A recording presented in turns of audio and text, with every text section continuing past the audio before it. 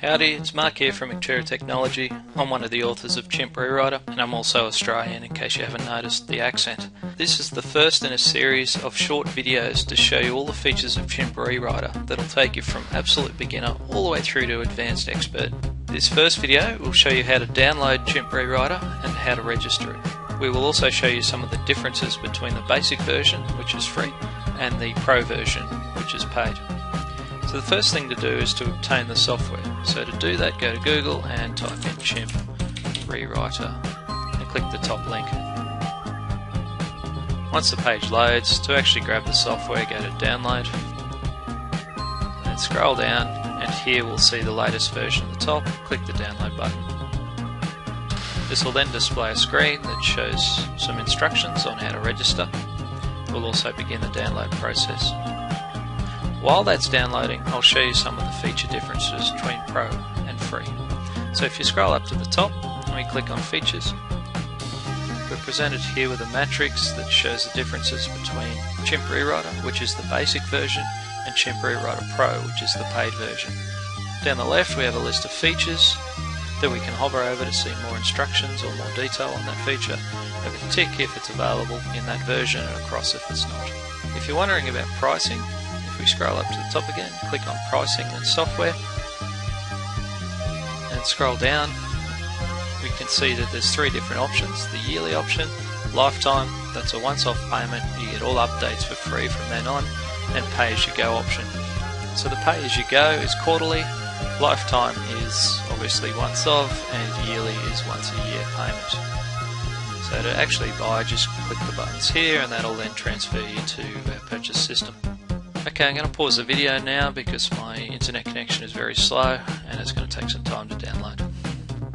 Righto, I'm back and my download's complete. So to install, click, open and run. The installer will extract and then begin the installation process. If you require any prerequisites, the installer will automatically download and install them for you. So to install, just simply click Next, Next, Next. Installation process will begin and we'll start to install the software on your computer. Installation complete, so we're all successful. Close that. After the installation is complete, we'll have an icon on our desktop, so I'll just minimize the browser. You see the icon here, so we double click the icon. We'll then begin to load Chimp Rewriter, and it'll display the activation wizard. So to activate, I simply tick this I agree box. We can of course read the terms and conditions. There's nothing arduous in there, just that you can't copy it or steal it or reverse engineer it. Click Next. Right here we put in our email address. So if we haven't signed up before, we can put in a valid email address. If you've bought the software, you need to put in the email address here that you used to actually buy the software with. So that's the PayPal email address or the email address you used on ClickBank or through our system. If this is the first time we've installed the software, we get to choose any password we would like. So type the password in here and retype the password here. If you've already installed the software and can't remember what your password is, just click this button here and it'll then be emailed to you. We recommend that you tick this box. We will send you intermittent newsletters, update information and so on. We won't spam you, this is for legitimate emails about the software. Click Next.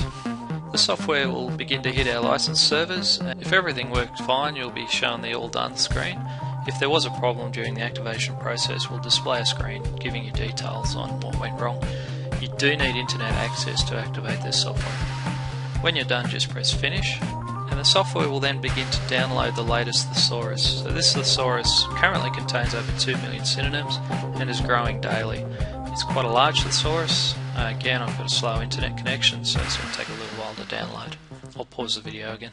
Okay, we're nearly done, so I've unpaused the video. Progress is right near the end. Right, so download's now complete and the software is now opened up.